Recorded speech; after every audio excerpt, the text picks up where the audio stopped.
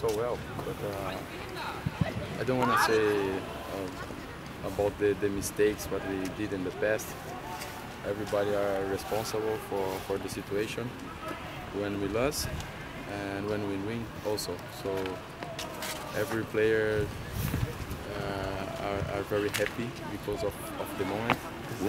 We change that together, and I just can talk about the present right now. And in the present we are very happy, very confident, very free, to play inside the field. So because of that we are very happy. But about the past, I think it doesn't help us to talk about this and about the mistake.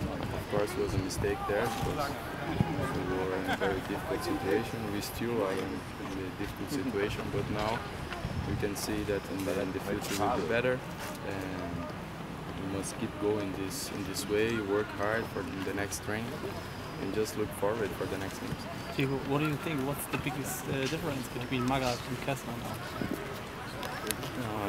As I told you, I just can say about our coach right now, and he's very intelligent, he was very clever since the first word that he said for us.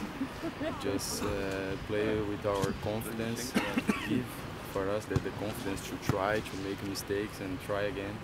And that's very important, and he's a great coach, knows how to do. The tactic was very good of the team, and the attitude also, that responsibility from him also, and in the next game we must do the same. Do you hope that he will stay at the head coach? I hope so. We are here to win. When we get the result, we must keep going in the same way.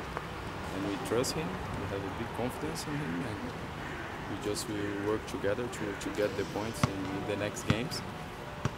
And when we do that, I think it's normal when he stays. But we have to think in the moment, in the next game, to win, and after that we will see what's going to happen. Okay. Thanks. Thank you.